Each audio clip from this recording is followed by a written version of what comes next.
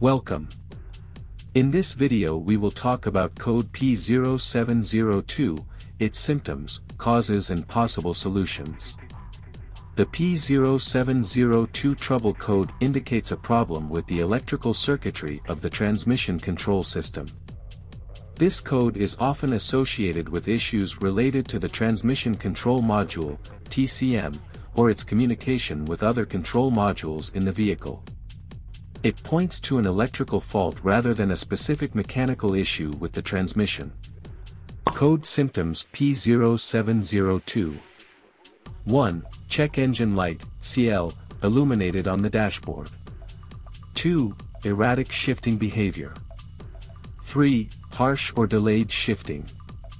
4. Transmission may go into limp mode, restricting vehicle speed and performance. 5. Reduced fuel efficiency. Causes of the code P0702. 1. Faulty transmission control module, TCM. 2. Wiring or connector issues in the transmission control circuit. 3. Poor electrical connections or corrosion in the TCM connectors.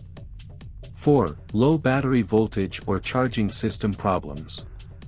5. Software or firmware issues in the TCM. Code solutions P0702. 1. Begin by using a diagnostic scanner to retrieve freeze frame data and all associated trouble codes. This information can help pinpoint the root cause of the transmission issue. 2. Inspect the wiring harness and connectors in the transmission control circuit for any signs of damage or corrosion. Repair or replace damaged components as needed. 3. Check the battery voltage and charging system to ensure they are operating within the manufacturer's specifications. Low battery voltage or charging system problems can affect the operation of the TCM. 4. Test the transmission control module, TCM, for proper operation using a diagnostic scan tool.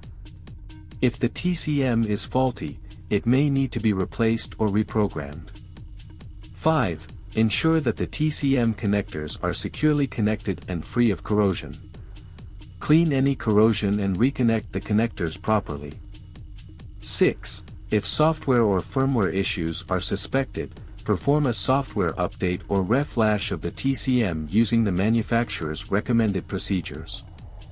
7. After any repairs are made, clear the trouble codes and perform a test drive to verify that the issue has been resolved.